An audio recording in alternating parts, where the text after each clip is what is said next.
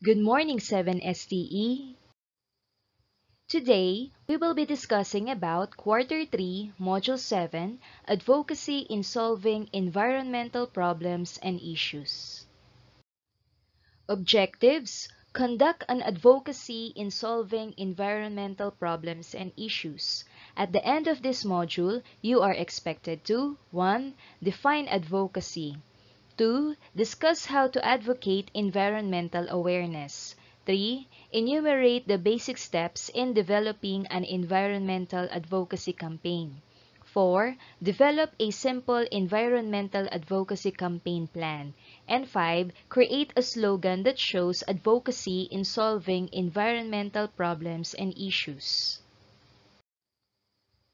What I know. Choose the letter of the best answer. Write the letter of your choice on your answer sheet. See pages 2 to 3 of Quarter 3, Module 7. What's in? In the previous module, you have learned that humans may impact the environment in a positive or negative way. The lists below are all human impacts on the environment. Write P if it is beneficial for the environment. Write N if it is harmful. Number 1. Creating environmental protection laws. 2. Deforestation of protected areas in the Philippines. 3. Establishing wildlife preserves and parks. 4. Overconsumption of energy resources. 5. Overexploitation or overharvesting of natural resources. 6. Pollution of bodies of water. 7. Recycling trash materials into usable products. And 8. Reforestation of barren woodlands. So let us answer what's in. Number 1, creating environmental protection laws is beneficial for the environment. 2, deforestation of protected areas in the Philippines is harmful to the environment. 3, establishing wildlife preserves and parks is beneficial. 4, overconsumption of energy resources is harmful. 5. Overexploitation or overharvesting of natural resources is harmful. 6. Pollution of bodies of water, of course, is harmful for the environment. 7. Recycling trash materials into usable products is beneficial for the environment. And last one, reforestation of barren woodlands is beneficial for the environment. What's new? Read the quote below by Wangari Maathai, a Kenyan social, environmental, and political activist and the first African woman to win the Nobel Prize. Then, answer the questions below. You cannot protect the environment unless you empower people, you inform them, and you help them understand that these resources are their own, that they must protect them. Guide questions. Number 1. According to Wangari Maathai, how can you protect the environment? And 2. How can you convince people to protect the environment?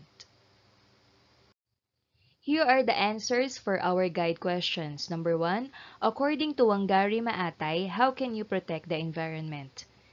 You can protect the environment by empowering people and by informing them. If people are informed about the different problems and issues faced by our environment, then they will tend to do some form of solution about it. 2. How can you convince people to protect the environment? You can convince people to protect the environment through leading by example. Let us now discuss advocacy in solving environmental problems and issues. The word advocacy comes from the Latin advocare and plainly means to call out for support. Advocacy is additionally defined as identifying a problem, finding a solution to that problem, and building support for acting on both the problem and the solution. Advocacy is an activity by an individual or group that aims to influence decisions within political, economic, and social institutions. One of its objectives must be raising the public's awareness about a certain issue. Advocacy is a social change process affecting attitudes, social relationships, and power relations, which reinforces a civilized society. Advocacy means taking action to create change. Advocates organize themselves to take steps to tackle an issue. Advocacy needs to have efforts coordination, strategic thinking, information, communication, outreach, and mobilization to fulfill its goals. In order to conduct an advocacy in solving environmental problems and issues, we must understand the vulnerability of our environment and the significance of its protection. Advocating environmental awareness is a way to become an environmental steward and participate in creating a brighter future for all of us. Environment plays an important role in healthy living and the existence of life on planet Earth. Earth is a home for different living species, and we are all dependent on the environment for food, air, water, and other needs. Therefore, it is important for every individual to save and protect our environment. What is environmental awareness? We must first understand the environmentalist movement if we are to define environmental awareness. Environmentalism is an idea that implies the need and the responsibility of humans to preserve, protect, and respect the natural world from its human-caused problems.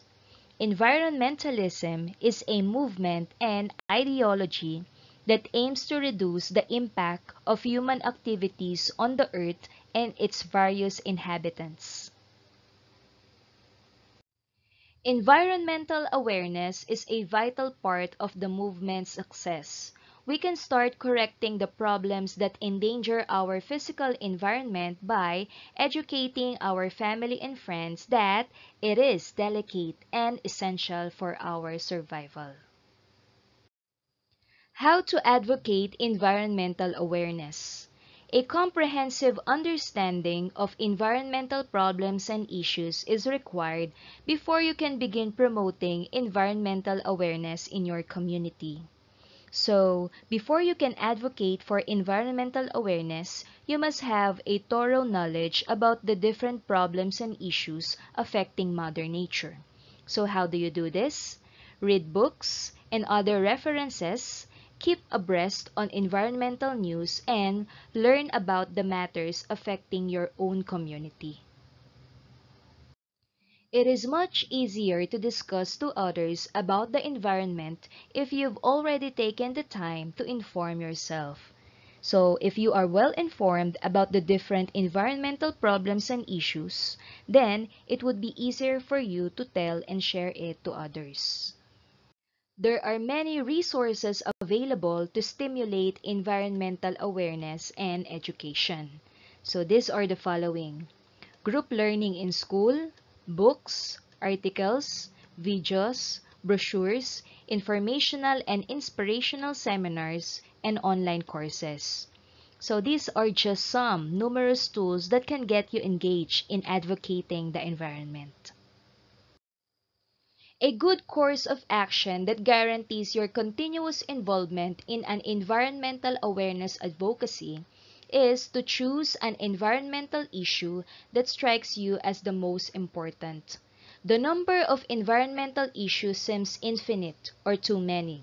And while they are all critical or important, it's easy to be astounded. Try selecting one issue to concentrate on at a time, and you will soon see that all environmental issues are interconnected and will find your forte of interest. Choosing one environmental issue will allow you to decide which area you want to work on first. Through this decision to go after one environmental issue, you will gain a sense of purpose. With purpose, we can better focus on what we want to accomplish. This purpose gives us drive to keep pushing. Here are 25 of the most important environmental concerns that you must keep an eye on today. Number 1, air pollution. 2, water pollution. 3, soil and land pollution. 4, climate change. 5, global warming. 6, deforestation and logging. 7, increased carbon footprint. 8, genetic modification. 9, effect on marine life. 10, public health issues. 11, overpopulation. 12, loss of biodiversity. 13, household and industrial waste. 14, ozone layer depletion. 15, mining. 16, natural resource depletion. 17, natural disasters. 18, nuclear waste. 19, loss of endangered species. 20, acid rain. 21, agricultural pollution. 22, light and noise pollution. 23, urban sprawl. 24, disposal of medical waste. And 25, littering and landfills. The list of issues surrounding our environment go on, but there are three major ones that affect the majority of them overall. The first is global warming and climate change. The second is water pollution and ocean acidification. And the third is the loss of biodiversity. After you've selected an environmental issue and informed yourself about it, involve your family, friends, and the community in a discussion about the issue's urgency and significance. By involving your community in the conversation, you are not only advocating environmental awareness, but you may also find chances to contribute to joint projects or to get involved in other related causes. Once you are knowledgeable in environmental issues, you can use that information to start helpful projects in your home and/or in your community. So here are some possible project ideas that you can do in your community. So first one, walk or ride your bike as an alternative to going to school, riding a jeepney or tricycle to lessen greenhouse gas emissions. Transportation adds to the atmospheric carbon dioxide. Number 2, think about investing in suitable technology like clean power, solar or wind. If not for your home, then maybe for a barangay center. This supports a switch to clean and renewable energy. Number 3, buy reusable products such as reusable cups, reusable bags, and glass bottles. Avoid purchasing disposable goods such as plastic bags and plastic bottles. Number 4, start recycling and composting at home, which will help to lessen our waste production. And number 5, support local farmers and buy organic and pesticide-free food whenever possible. You can also start your own barangay garden. Once you have selected your cause and have started a personal or community project, share it with others. Get your family, friends, neighbor, or even your local government involved. It is easier and more efficient to spread environmental consciousness and start a local project if you join forces with others in your community.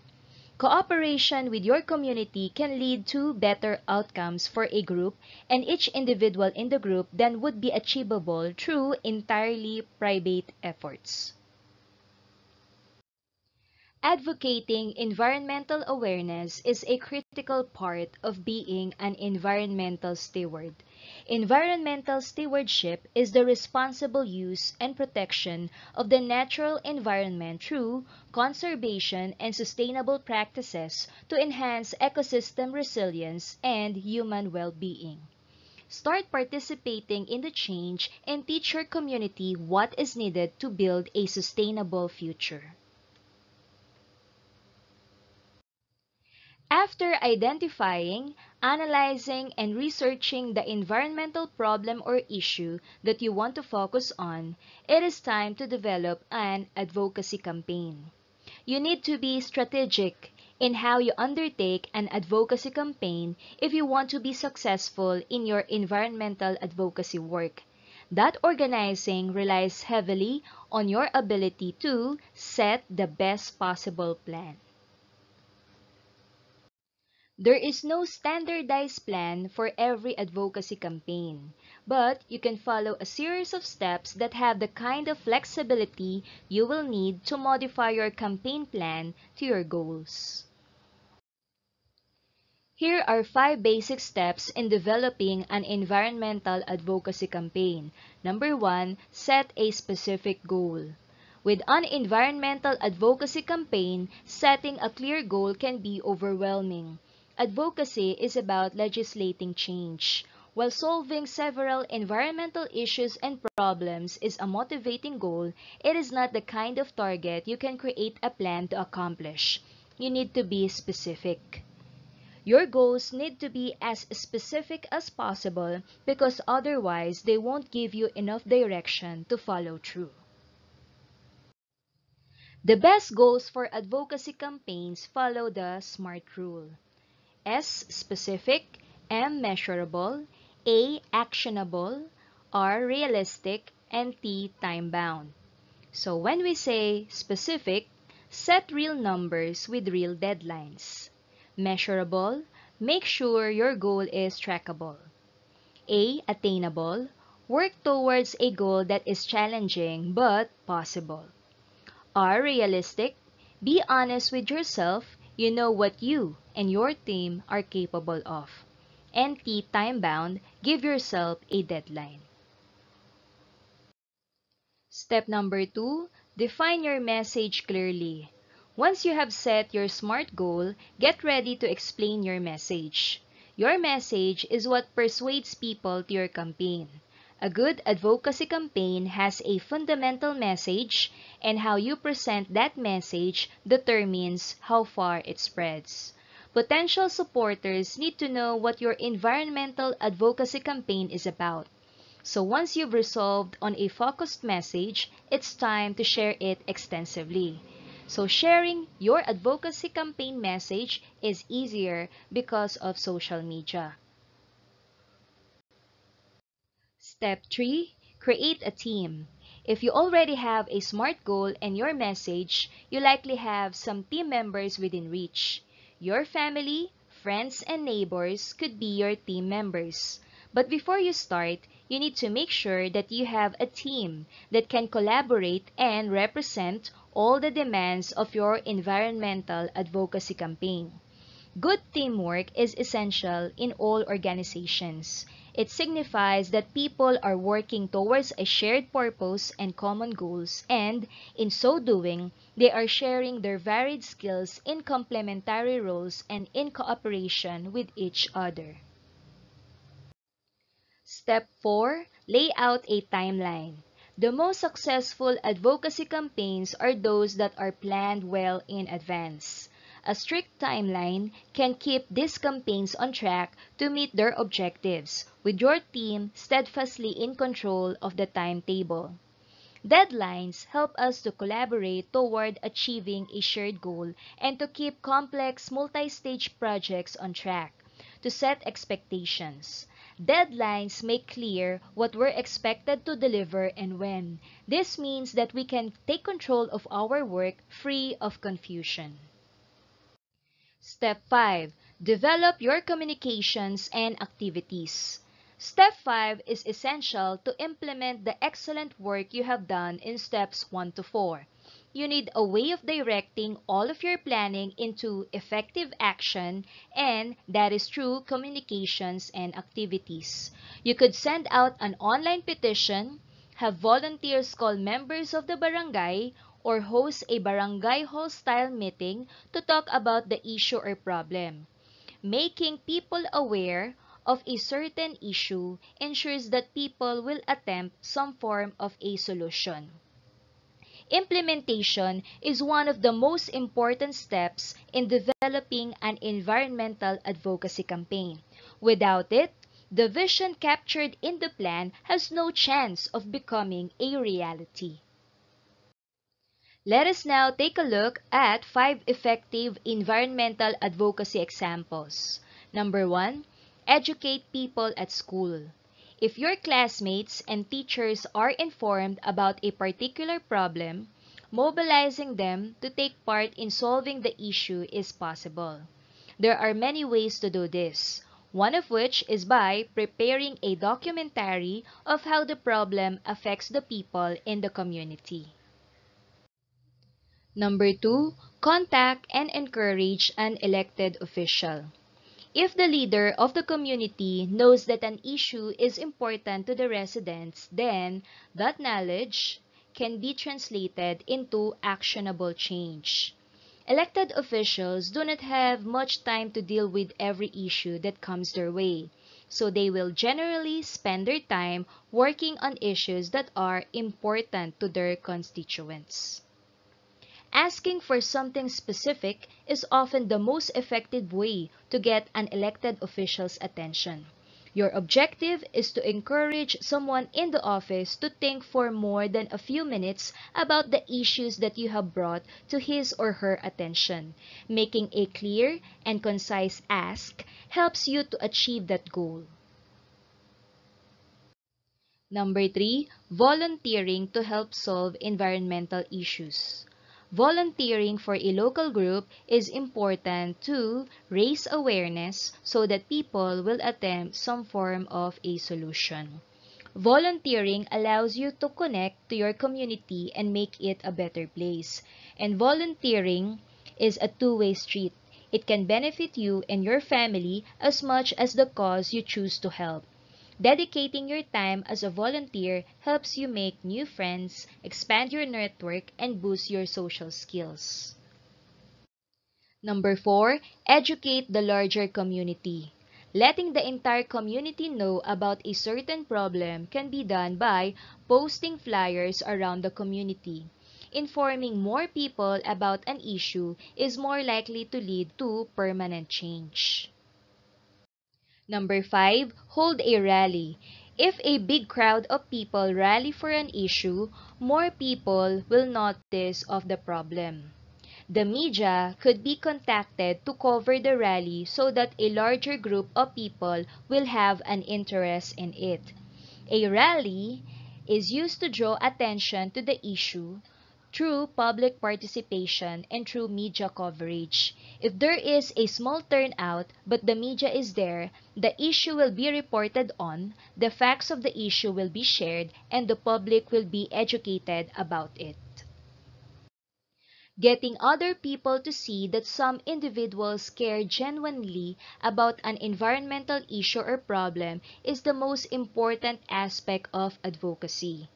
Getting more people informed of an issue and getting them to become a supporter for change will have exceptionally powerful long-term results. Every person who chooses to become an environmental advocate is a small but immensely valuable part in the machine of change. If everyone makes a small attempt to advocate for an environmental issue such as pollution, global warming, or climate change, it is possible to both create awareness of a problem and generate solutions. Let us now answer the different activities in What's More. Independent Activity 1, let's conceptualize. Construct a concept map to explain the meaning of advocacy. Write 4 keywords or phrases associated with advocacy. Explain how each word phrase is related to it. Use the graphic organizer below. So, write 4 keywords related to advocacy and then explain how each of this keyword or phrase is related to it. Independent Activity 1 will be graded based on these rubrics. The perfect score is 10 points. Next, Independent Assessment 1, it's your choice. Identify what term is being described. Choose from the list of words below. So the choices are advocacy, environmental awareness, environmentalism, family and friends, informed self, and stewardship. Number 1, it is an idea that implies the need and the responsibility of humans to preserve, protect, and respect the natural world from its human-caused problems. 2, it is a vital part of the environmentalist movement. 3, its objective is to raise public awareness about a particular issue. 4, this must be done before you can begin promoting environmental awareness. And 5, educating these people is a good start to promote environmental awareness. Independent Activity 2, Unscramble Me. Unscramble the following jumbled letters to form 10 out of the 25 most important environmental concerns that you must keep an eye on today. Clues are given for each item. So for number 1, it is created by different gases and poisons discharged by burning fossil fuels. 2, it is due to liquid waste from industrial and agricultural activities. 3, it has different destructive impacts that include the melting of polar ice, change in seasons, and change in the general climate situation. 4, it is due to burning of fossil fuels which brings about the discharge of greenhouse gases. 5, it is due to people looking for houses, food, and materials. 6, the number of inhabitants on the planet is arriving at unsustainable levels. 7, it is credited to contamination brought about by CFCs. 8, its major cause is habitat destruction. 9, extraction of minerals bring out harmful chemicals from deep inside the earth to the earth's surface. And number 10, it is brought about because of the use of fossil fuels or volcanoes which discharge sulfur dioxide and nitrogen oxide into the air. Independent Assessment 2. Read the statements below. Write agree if the ideas are correct. Write disagree if the ideas are false. 1. You can begin promoting environmental awareness in your community immediately. 2. Learn about the matters affecting other communities before your own to have a deep understanding of environmental problems and issues. 3. If you have already informed yourself, it is much easier to discuss to others about the environment. 4. There are limited resources available to stimulate environmental awareness and education. 5. To guarantee your continuous involvement in environmental advocacy, try selecting one issue to concentrate on at a time. 6. Involve family, friends, and community in your environmental advocacy. Explain the issue's urgency and significance. Number 7, you may find chances to contribute to joint projects by involving your community in your environmental advocacy. 8, it is better to ride a jeepney or a tricycle than walking or riding a bike when going somewhere nearby. 9, recycle at home to lessen our waste production. And 10, advocating environmental awareness is a critical part of being an environmental steward. Independent Activity 3, You Puzzle Me. Complete the crossword puzzle below about the steps in developing an environmental advocacy campaign. Use the clues below. Down, number 1, it keeps environmental advocacy campaigns on track to meet their objectives. 4, this is the aim of environmental advocacy. Across, number 2, sending out an online petition is one example. 3, it is what attracts people to join an environmental advocacy campaign. And 5, they collaborate and embody all the demands of an environmental advocacy campaign. Independent Assessment 3, Step on It. Explain each step in developing an environmental advocacy campaign. Number 1, set a goal. 2, define your message clearly. 3, create a team. 4, lay out a timeline. And 5, develop your communications and activities. Independent Assessment 3 will be graded based on this rubric. The perfect score is 10 if you have provided exemplary answers with complete supporting explanation. What I have learned. Did you learn a lot from this module? If that is so, complete the following statements. Number 1, I learned that advocacy is. 2, we can start correcting the problems that endanger our physical environment by first educating our.